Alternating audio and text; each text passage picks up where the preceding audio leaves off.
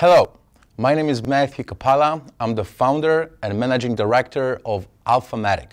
We are a full-service SEO agency.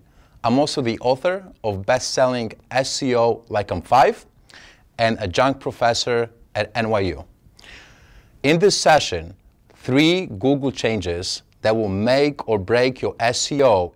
At the end of this video, you'll learn how to stay in front of Google as it evolves at a massive speed. Second, the algorithm changes that happened just recently, 2015, 2016. And lastly, how to work with Google, not against it, to accomplish your marketing objectives. Woody Allen once famously said, 80% of success is showing up. In 2016, with SEO, is not much different. Why? Because 80% of consumers search for a product or service before purchasing.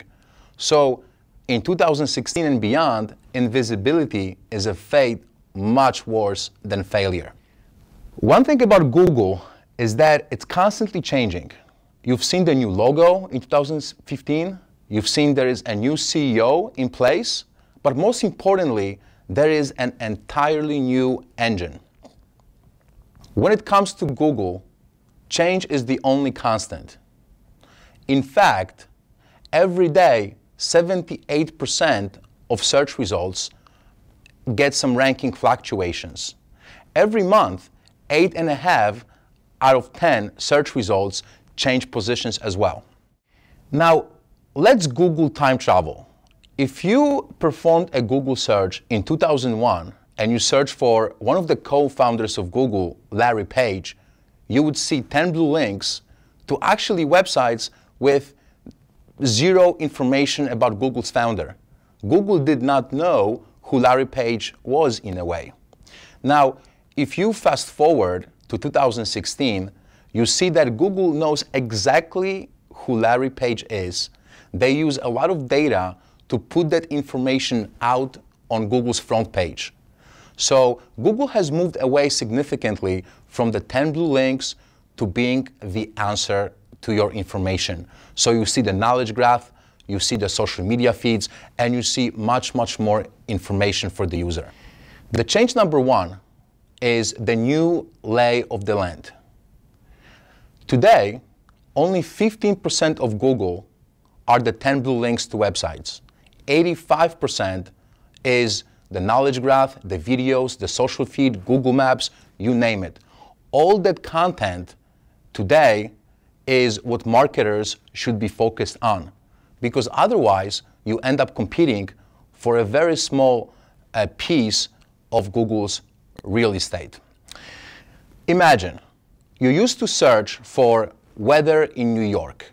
You would get a link to a company like weather.com or weatherchannel.com, and that would be the answer for the user, and at the same time, those websites will be able to monetize that traffic.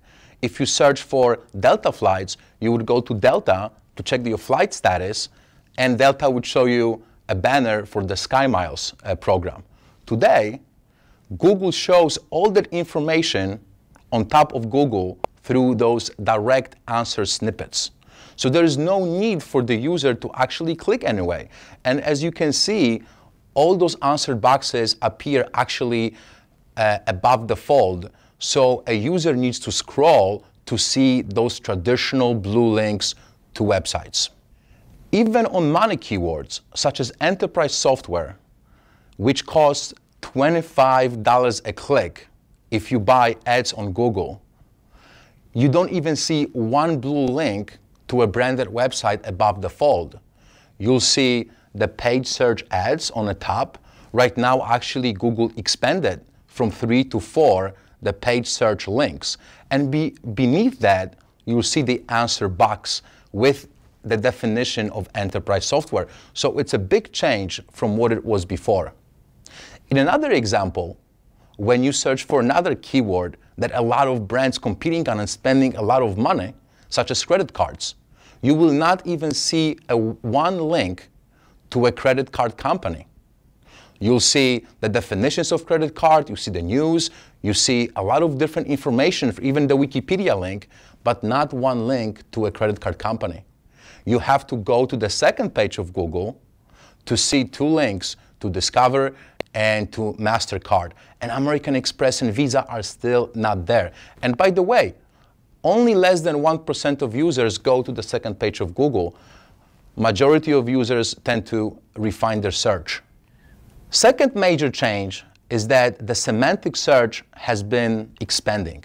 And semantic search really means that there's a whole lot of resources that are used by Google to come up with Google search result pages. It used to be content and keywords. Today, through semantic search, Google connects meanings, and Google is trying to figure out what the user's intentions are and the meaning behind the keywords that they enter.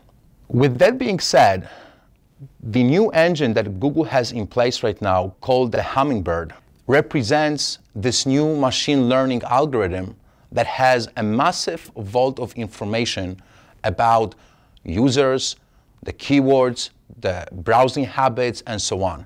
Google uses 3 points of data to collect all this information. They use Chrome, they use Android, and they use Google.com. And it's really enough for them to collect so much information that is unmatched by any other search engine in the world. In anticipation for changing of user habits, including the mobile, including sort of new access points to information, whether it's connected car or internet radio, motion detection, digital TV, Google has built a very impressive infrastructure of products, such as the driverless car, Motorola, Android, to keep the users interacting and requesting for more information with Google so that they can expand their information. If a consumer is driving a car and interacts with internet radio and asks, where can I get the pizza in this neighborhood? Google does not want to provide them with 10 best results. They want to answer that question. So all of it makes sense if you think about where the search behavior is headed. Lastly, the third major change is the introduction of RankBrain, Google's new artificial intelligence machine learning algorithm. RankBrain today is said to process as much as a third of users' search queries. Google recently announced that among the 300 algorithms, RankBrain is among the 3 top algorithm signals that Google is taking into consideration when ranking pages on its front page. So in 2016 and beyond, it's very smart for marketers to understand what that RankBrain is all about. To summarize, I want to tell you to try to stop chasing the algorithms. About 600 times a year, Google is updating its algorithms. So it's like twice a day. If the tree falls in the forest, we don't really need to know about it. So instead of chasing the algorithm, try to get in front of it. Try to anticipate and try to understand what Google is trying to do. Again, my name is Matthew Capala, and I wish you best of luck with your SEO strategies in 2016 and beyond.